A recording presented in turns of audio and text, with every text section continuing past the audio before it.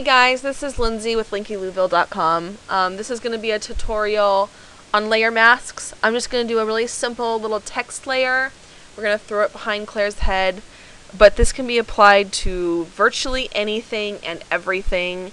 I use layer masks constantly because I do all my editing in layer adjustments, and generally those adjustments I do, I would want to only target a certain area.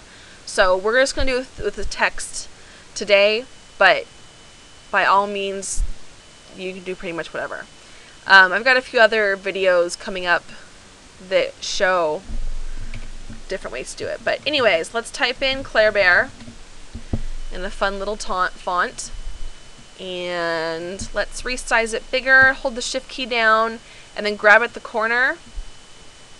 And that's going to resize it, but maintain the proportions. If I weren't to do that, it would go all gross and crazy, but anyways.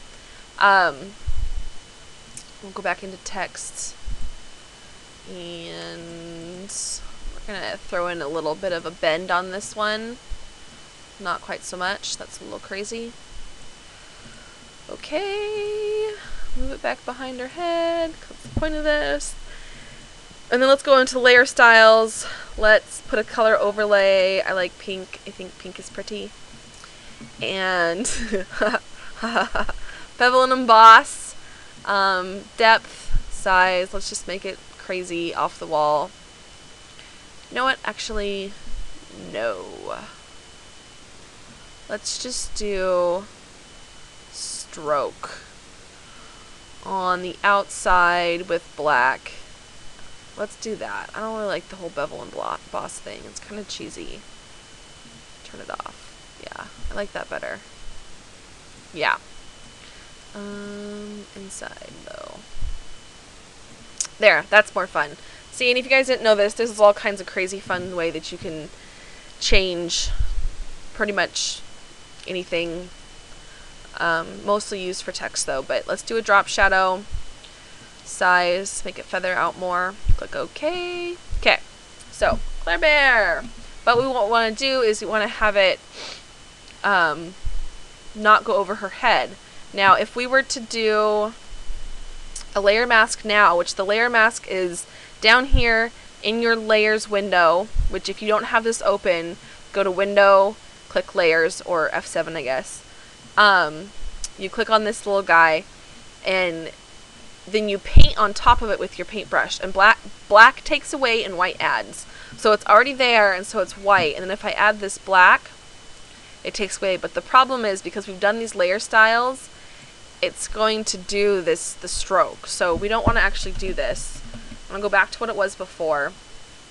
We're going to delete this layer mask, and we're going to do what's called convert to smart object. Now, if you're doing like some kind of like a multiplied background or something, you don't have to convert it to a smart object, but because it's a text with these layer styles added, we had to do that. So converted it to a smart object. Now you see that those layer styles aren't there anymore. They've just been applied to the image. Now we throw in our layer mask again, and now we start painting. So we're going to zoom into Claire's head with the brush tool and black as our foreground. We're going to start painting. Hardness, we want to be somewhere around like 80% for this, because we want a pretty good solid line, but not like super harsh. I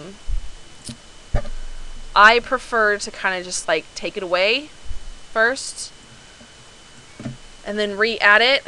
So as I said, black takes away, white adds.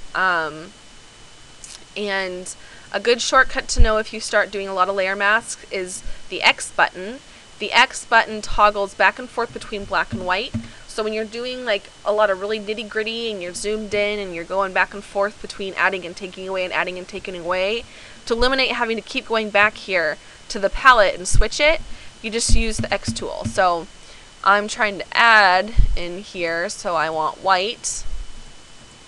And then we're adding in here. Just do a really quick, rough one.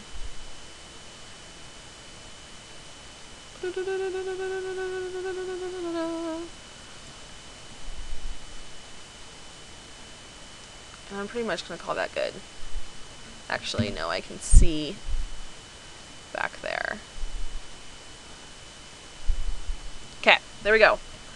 Control 0 hits fit to screen.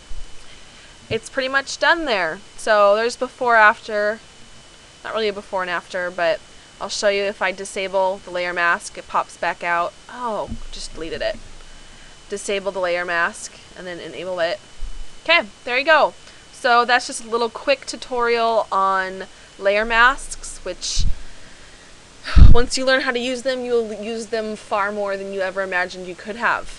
If you guys have any questions or any suggestions on future videos or tutorials, or what you guys would like to see here, because I'm not doing this to teach myself, leave me a comment either on my blog or send me an email at linkylouisville.blog@gmail.com. Thanks. Hope you guys are having a nice day.